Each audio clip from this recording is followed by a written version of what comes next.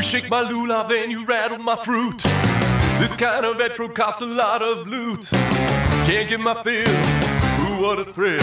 Goodness gracious, my sukkah's on fire. Let's make some food and send out invitations. Put up some walls and hang the decorations. We gonna rock beneath the sky. Goodness gracious, my sukkah's on fire.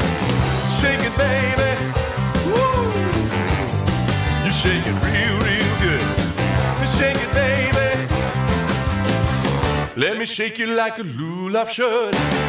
You're fine and you're mine, making my kiddish on the fruit of the vine. Yeah, east, south, west, north, up and down. Just take those branches and shake them all around. Chef Guillaume, Vicky and Monty. Goodness gracious, my sukkah's on fire. I think that I'm a pretty happy guy in general. So when Sukkot comes around, I'm extraordinarily happy. You know, v'samachta b'chagecha means that in Sukkot it's a mitzvah to be happy. All the time happy. People should have that in mind. We're commanded for a week to be happy. That even if it's hard, sometimes you get angry. Keep in mind in Sukkot it's a mitzvah. Sometimes you get a little irritated. People should try very hard to be happy during Sukkot. Just gotta have fun. Woohoo! Shake it, baby. Woo! You shake it real, real good.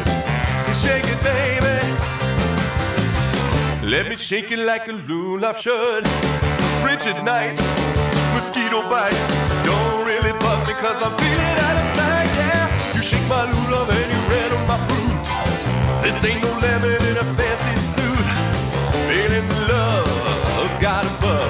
Goodness gracious, my sukkah's on fire. We went on a family vacation to Big Bear, and I needed a sukkah for Big Bear. Right. So we made this thing, we stuck it outside our hotel in this wilderness area, and the hotel lady was saying, "What's that thing out there? Why does that have to be there?"